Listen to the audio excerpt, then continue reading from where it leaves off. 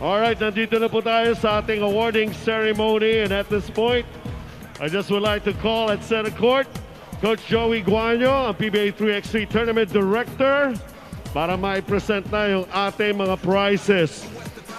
Third place winner natin, TNT Tropang Giga, winning for themselves 30,000 pesos. Ayan.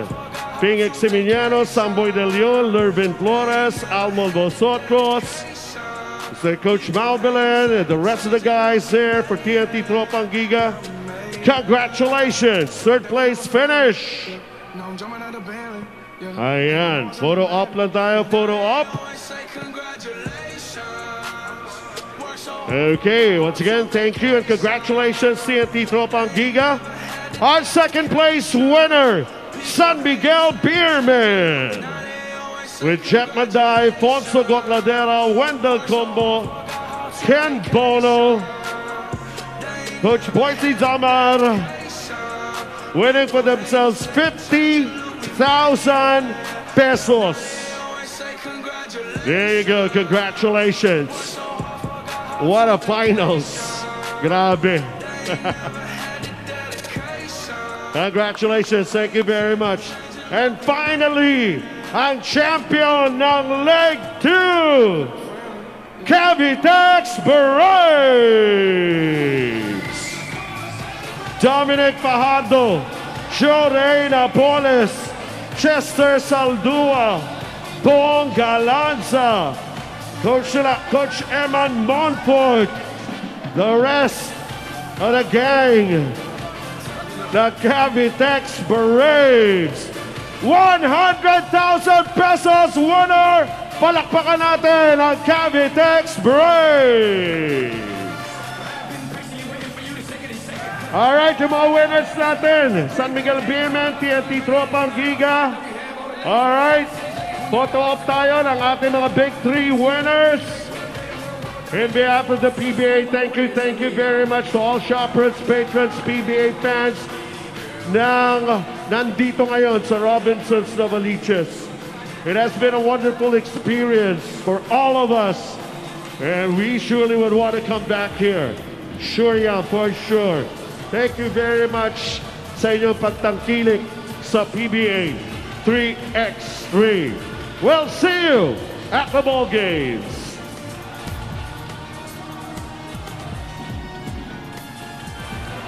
And for the first time, the Cavitex Braves will take home 100,000 pesos. But what an effort for the San Miguel Beermen. Tried to come back and steal that one away, but they will bring home 50,000. As for TNT, 30,000 pesos in the pockets once again. You know, all these teams have really displayed a great acumen of 3-on-3 basketball, but today Cavitex was proved that they had the highest level and displayed it all throughout this leg. And this leg right here just shows the unpredictability and the excitement that Season 2 of the PBA 3x3 will bring you guys every time we go on, and we will wait for another week for another leg. But what an experience it has been here in Robinson's Place, Novaliches. The name is Mike here, still with Coach Chris Gavina.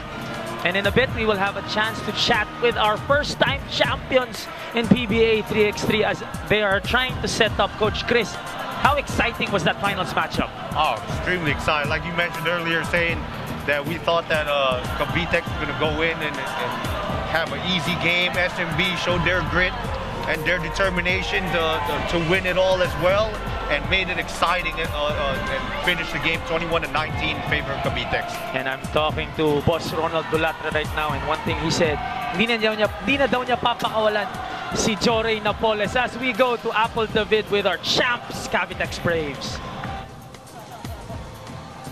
Yes, kasama ko na nga ngayon ang ating PBA 3x3 Season 2 Leg 2 champions. Finally, the Cavitex Braves. So, unahin na natin kausapin Dominic Fajardo. Dominic, ikaw yung pinakamatagal dito sa team among the four.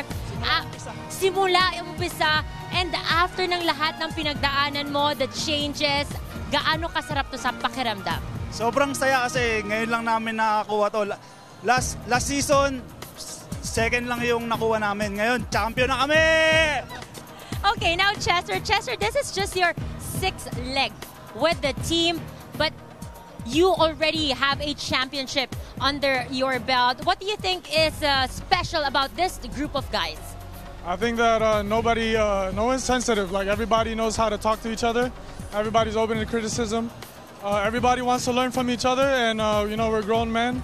We come to work every day, and we put in 100% every day. Now we have Bong Galanza. Bong, isa ka pa sa talagang namang tirador, gumagawa para dito sa Cavitex. You know, ang daming beses yung sinubukan, pero ngayon lang talaga napanalo all the way. What do you think was the secret to this particular success? Siguro nagbunga na yung pinaghirapan namin ng last conference kasi we fell short. Na first runner-up lang kami, and we did this motivate. Yun na, saka yung confidence sa amin ni Coach Eman na binibigay. Yan yun. And now we have Jory Napoles. Jory, alam natin, you have a lot of 3x3 championships under your belt with Limitless. Nalipat ka ng kupunan, and right away, you won a championship for Cavitex. Anong napatunayan mo sa sarili mo with this one? Sa akin naman, hindi naman yung sa sarili ko Sa teammates nila yung contribute nila Especially sa coach, yung sa practice namin, andyan sila, si Coach Borgie and si Coach Eman. At saka yung dalawa namin kasama na si Kyle Lau, at si Chadi Rangel. Papasalamat kami sa inyo kasi andyan kayo para support kami. And yun nga sabi nga ni Bongi, nagbungan yung practice namin, yung pinaghirapan namin. Kasi ngayon talaga yung 3x3 sobrang hirap Thank God kasi binigay sa amin. Yun lang. Very quickly, Coach Eman Monfort, congratulations to your team. Anong masasabi mo sa effort at performance na pinakita nitong grupo ng mga players na ito? Also, first of all, I want to thank God really for this blessing talaga for us to even play the game that we love. And I want to thank the management, of course, of the Cavitex Braves, Sir Raul Ignacio, si Boss Ronald Dulatre, and to Coach Borgie also, who's recovering, and sa mga players namin din, and then ball boys namin, Jomar and Nanding, and Rowan, yung PT namin. Just want to thank them all. They deserve this. Kita ko naman yung trabaho na binibigay nila sa team. And again, you know, I just told the players na just give the effort and stay confident. Again, congratulations, gentlemen. There you have it. Our Leg 2 champions, the Cavitex Braves. And for the first time, the Cavitex Braves, or even the whole NLEX organization, takes the championship here in the PBA. What a weekend it has been for leg number 2, and one team had to stand on top after all those exciting matchups, Coach. For Apple David, Coach Chris Gavina, the name is Mike Reyes. Take care of yourselves. Take care of each other. Peace and love. And ladies and gentlemen, we'll see you all on Wednesday for the opening of our PBA Commissioner's Cup.